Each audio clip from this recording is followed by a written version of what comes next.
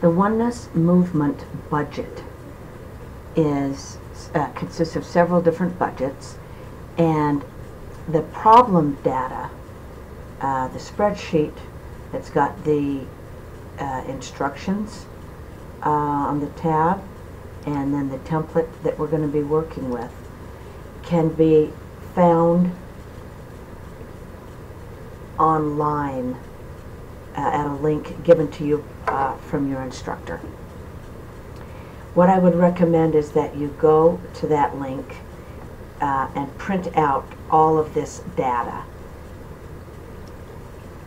It's too cumbersome to be going back and forth, and I'm not even going to be going back and forth between the data and the template.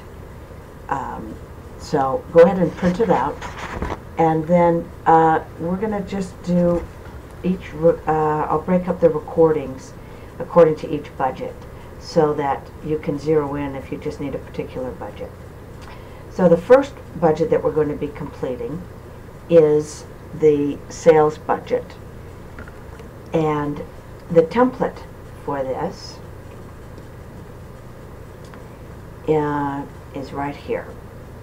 So what I have done is take the data from the data instructions right here. These are the sales for January through February, March, April, and May, and put them in on the template, and then actual sales in December were 71,000.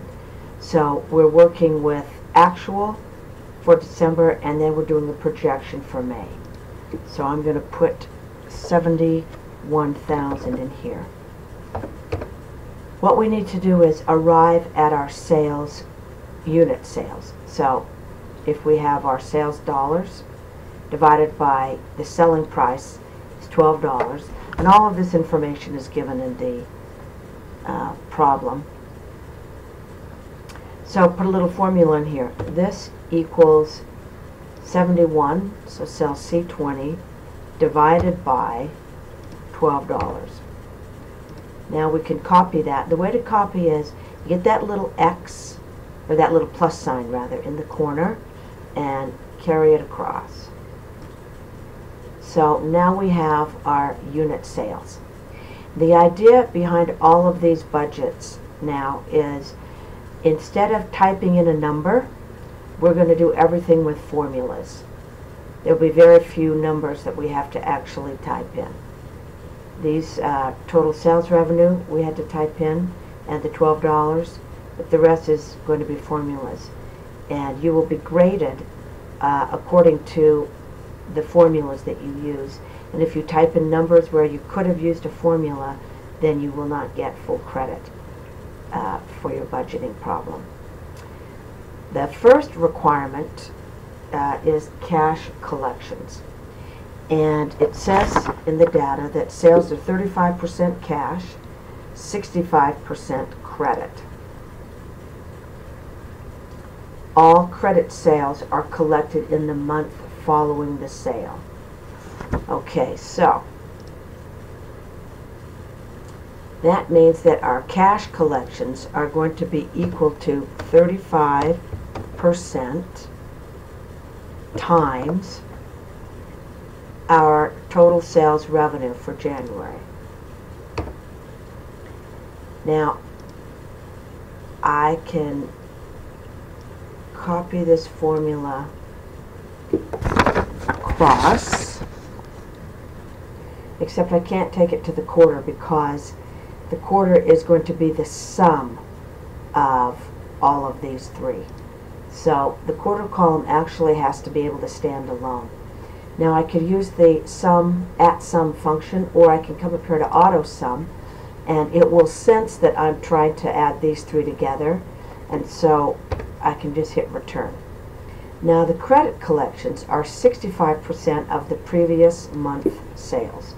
So this equals 65% times, we're in January, the previous month was December. And I should be able to copy this one across as well. because it's going to it'll refer back to the one in January, and then March we collect from February. And again, I can just copy that down, and we want to sum this up here, so I'll come up, use the auto sum, and again it senses those two numbers above, and so I can do the auto sum in these two, or once I've got it I can just copy that across.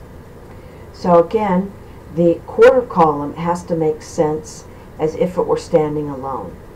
So the cash collections for the quarter are 116,760. The total credit collections are 188,110, and these are our total cash collections.